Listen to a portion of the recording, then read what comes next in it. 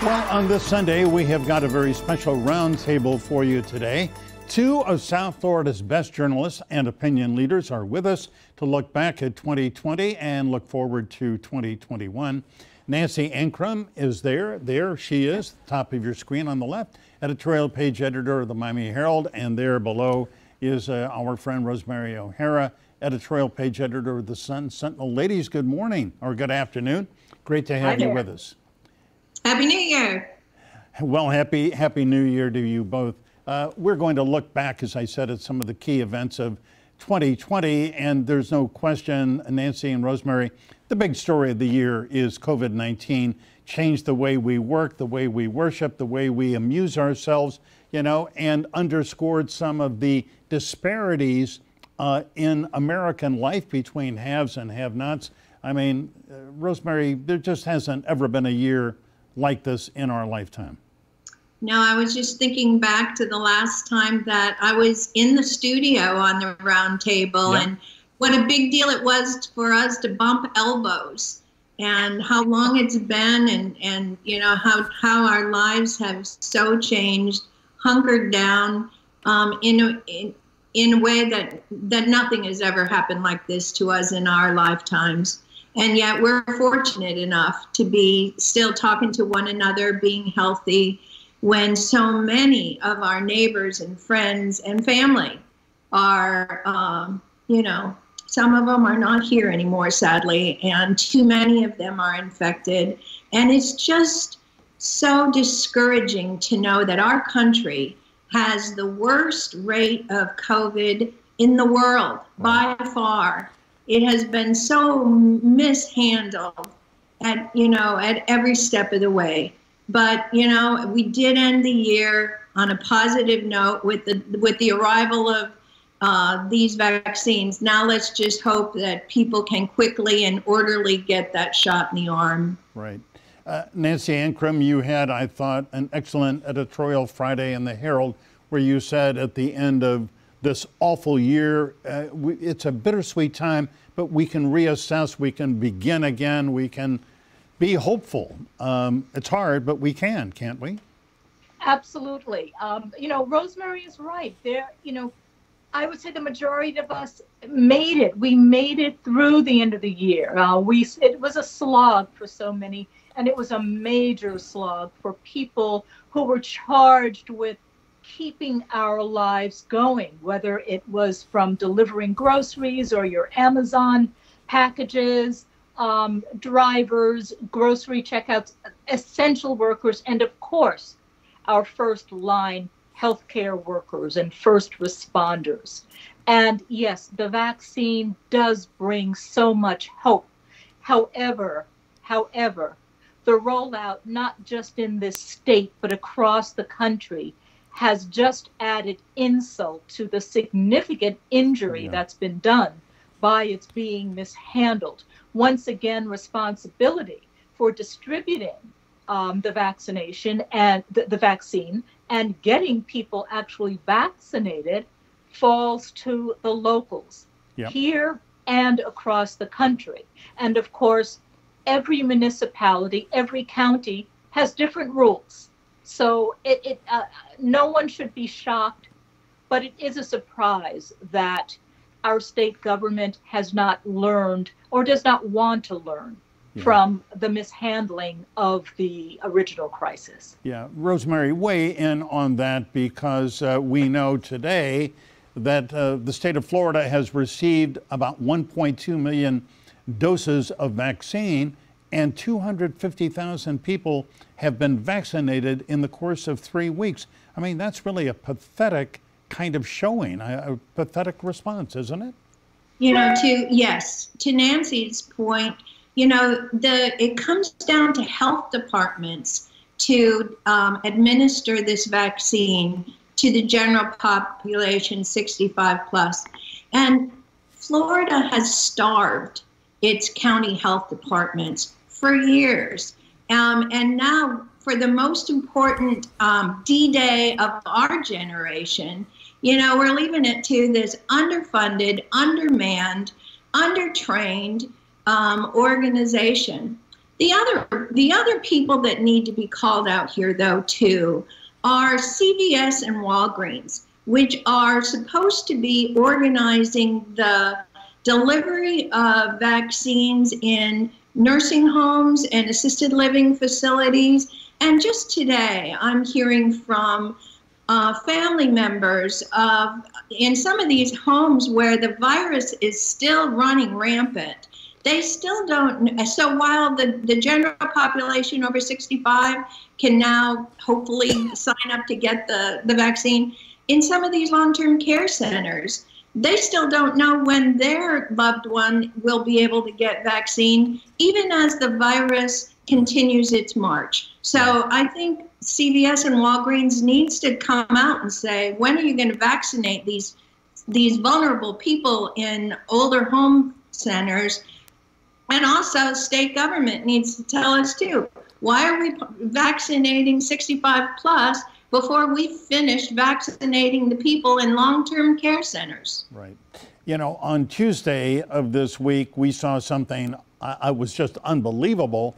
Over in Fort Myers, on the other side of the state, in Lee County, there were hundreds of seniors who spent the night sitting outside lawn chairs and under blankets, waiting to get a shot because the Lee County Health Department said, well, we'll start giving vaccinations tomorrow, first come, first serve. I mean, good Lord, what is going on in a state where elderly people are spending the night waiting to get something? I mean, this is just not the way to roll out a vaccination program. Absolutely. And, you know, this, I think, if we want to look at it from the top down, this is the result of President Trump's administration dismantling the pandemic task force, ripping up the 68-page, specific plan on how to handle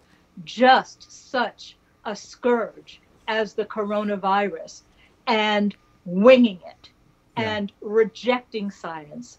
And that lack of respect for planning, the lack of organization has just rolled downhill to affect all of the locals, all of the local municipalities that are, again, doing it their own way and not necessarily doing it the best way. Yeah, well, we both know, and in fact, your pages, your newspapers have both editorialized about this.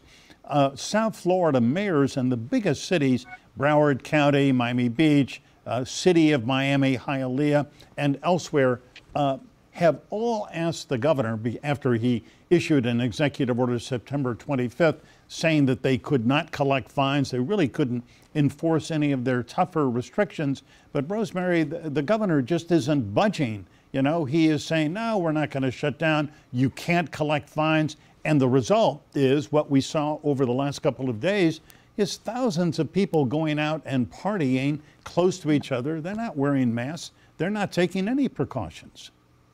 There are 12 governors in this country who have refused to issue a statewide mask ordinance or requirements that you socially distance when you're in public. But only one governor, including Governor DeSantis, and he stands alone. And he's the only governor in the country who refuses to let cities and counties enforce local mask orders. So at a time when he is saying the state knows best, and, you know, the economy is more important than trying to prevent the transmission of this virus. So the state is going to tell locals how they can, what they cannot do. At the same time, he's sending it down to the locals to figure out how to do this vaccination. If he thinks Tallahassee knows best, then he owns the terrible rollout of this vaccination program. And yes, he owns the surge as people go out and they think, well, the government's not saying I can't do this. They're not slapping my hand or fining me, and businesses are allowed to pack people in. you know, Nancy's right. It starts at the top, in the lack of organization from the federal government, and then at the state government. All we've heard from him is no. No, you can't do that. No, you can't do that. What we have yet to hear is, what are you going to do to try to stop the spread of this deadly virus? Yeah. Well, for the record, let me just say, we here on this program have tried for months to get Governor DeSantis to come on and certainly to get an answer to that question. He doesn't want to talk to us very much, or other people in the media. Rosemary, Nancy, hold on. Everybody stay in your place. We'll be back. More Roundtable in just a minute.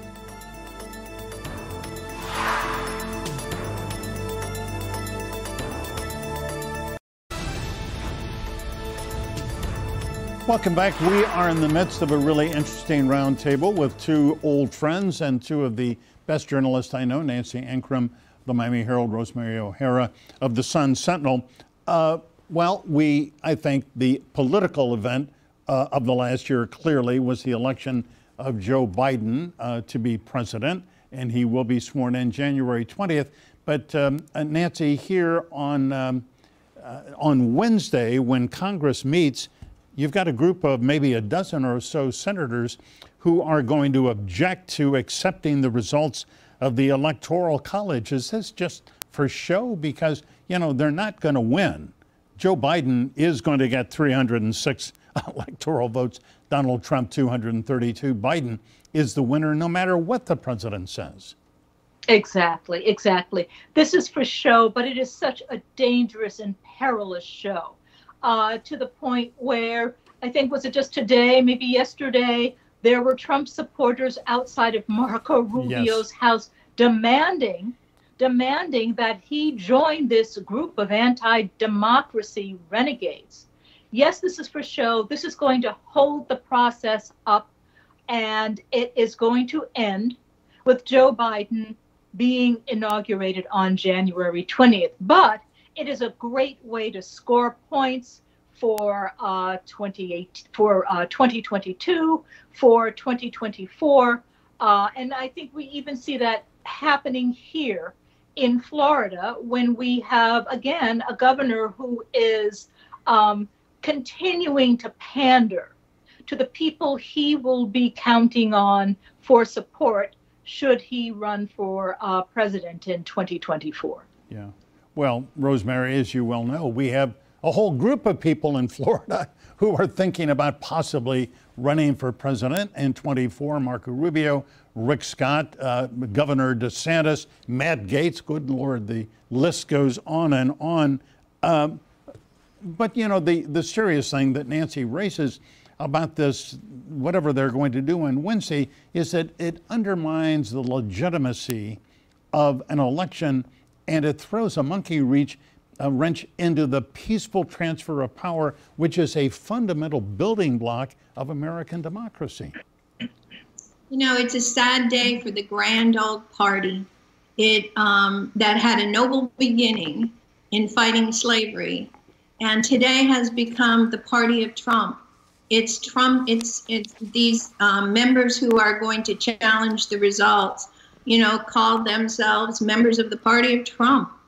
And it is dangerous that for a peaceful turnover, but it also shows that we have got to do something about the Electoral College. Yeah. This antiquated system that doesn't let the popular vote win. And I understand that people in the rural areas don't want the people in the cities to, you know, have more influence than they do.